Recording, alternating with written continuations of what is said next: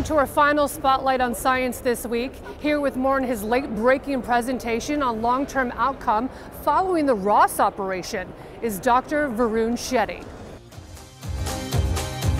The study is to study the results and the long-term outcomes of patients who underwent the Ross operation at our center in India. We've been doing the Ross operation for over 22 years, and it was important to publish our results and the long-term outcomes of this operation.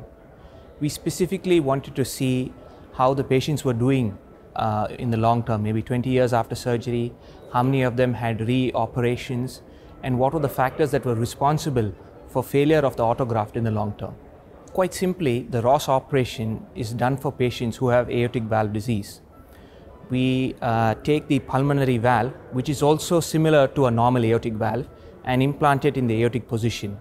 And in the pulmonary position, we use a cadaver pulmonary valve.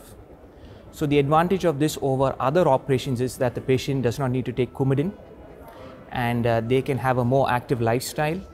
And in children, it's very useful because the transplanted pulmonary valve has the ability to grow along with the patient, which you don't see in prosthetic valves. We use the STS database to benchmark our results to see if our outcomes and results are comparable to what is in the United States. We were pleasantly surprised because no such study has been done of this scale in India, and we want to say that the in-hospital result, the mortality and the long-term survival was very good.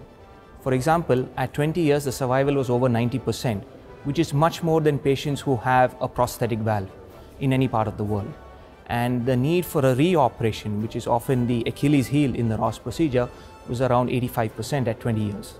The Ross operation has a very important place in India because the average age of the Indian is around 29 years. And as you know, the most common heart condition there is bicuspid aortic valve. So if you were to factor in the prevalence, there are around 7 million Indians with bicuspid aortic valve disease.